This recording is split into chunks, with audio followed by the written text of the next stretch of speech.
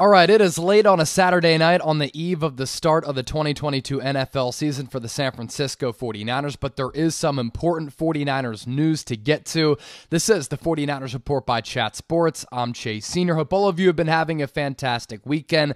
Cannot wait for 49ers Bears tomorrow. Tonight, went to the Bill Burr Show, comedian, downtown Dallas. Absolutely hilarious with 20,000 people there. Saw the notification about George Kittle, so I had to come home to give you a video. And this is why you subscribe to the channel for 49ers updates like this, but also watch party coming your way tomorrow for the game, live play-by-play, audience interaction, taking all of your questions, post-game show. We'll be live on call-in, so come celebrate the return of 49ers football. Tomorrow we'll be going live 15 minutes before kickoff, 1 o'clock Eastern, 10 a.m. Pacific, right here on the Niners Report. Hit that red sub button, turn on those notifications. So we begin with this, and it pertains to George Kittle, and then we'll get to some other 49ers news items that involve them going up against the Chicago Bears tomorrow. So George Kittle, according to Matt Maiocco, NBC Sports Bay Area, probably the most trusted upon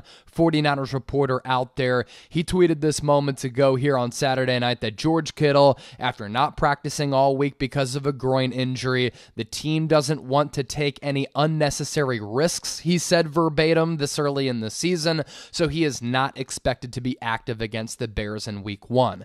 This is a storyline that we've been talking about throughout this week, and obviously it has a lot of implications for this 49ers offense. Trey Lance now is the firmly entrenched starting quarterback, and when he's without a security blanket like George Kittle at that tight end position, which that position can oftentimes serve as that for a young quarterback and is the best all-around, multifaceted tight end in the National Football League, this is obviously really big news for Trey Lance. He's without a guy who is dynamic in catching the football, can run and make plays all over the field, both through the run game as a blocker, in the pass game, but also sometimes a guy like this can just bail you out and bail out a young quarterback who is struggling, trying to find a groove, who's trying to get his feet wet, find a rhythm.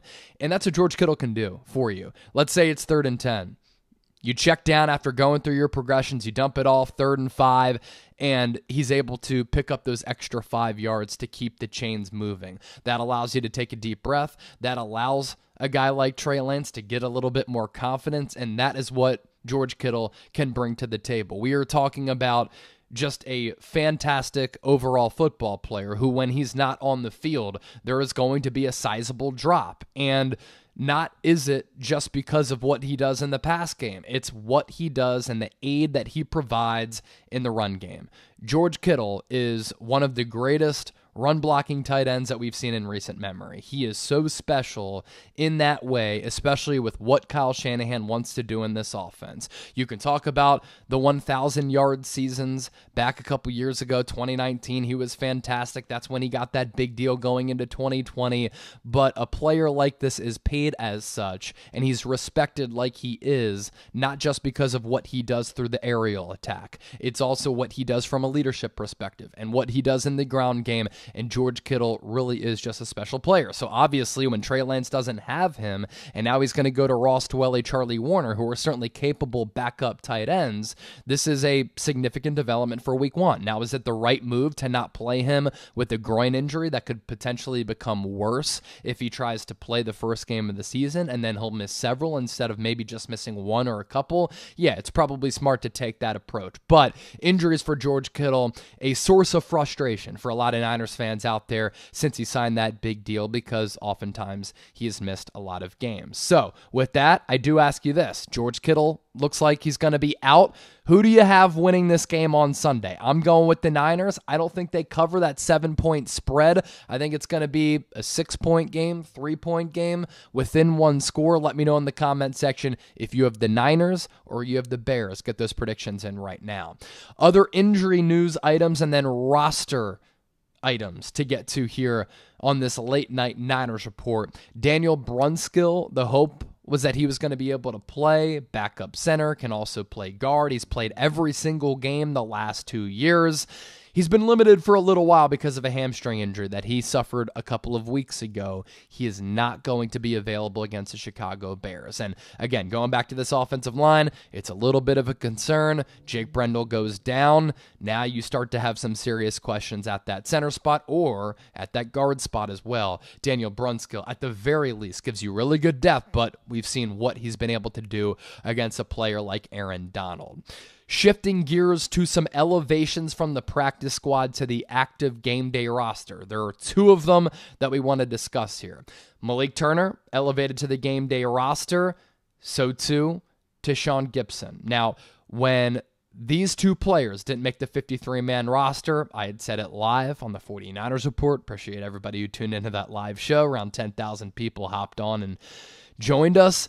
I had said, look, especially with a guy like Malik Turner, because of his special teams ability, I'd be surprised if the Niners are able to bring him back onto the practice squad because I thought he had value elsewhere. But if he was able to come back, this was huge. This guy is a very good 5th or 6th wide receiver on a roster. Anytime he's been able to get some snaps at that wide receiver spot, he's popped. But the real value with Malik Turner is on special teams, where he plays as a gunner, and he played really well throughout the preseason, making a couple of big plays, forcing a turnover, having a big tackle.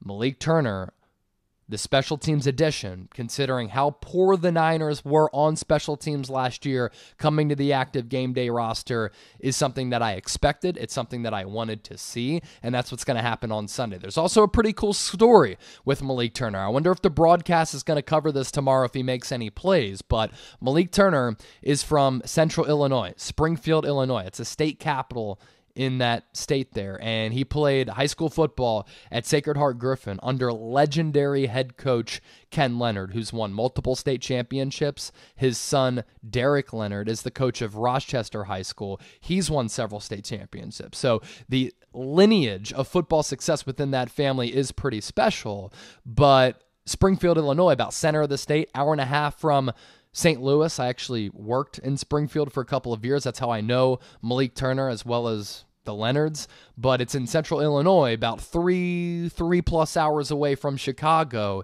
He goes back to his home state, gets elevated to the game day roster.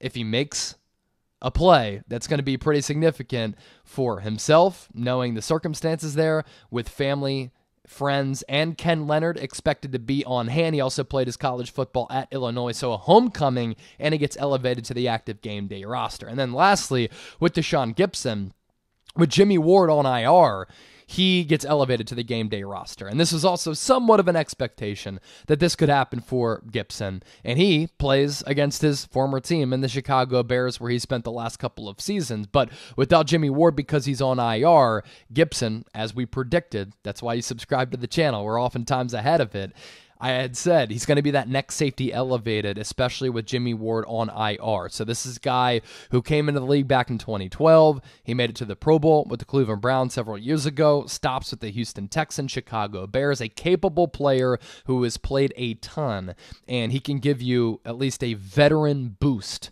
on Sunday without Jimmy Ward, because Talanoa Hufanga, Tarvarius Moore, George Odom, they're going to get a lot of snaps there.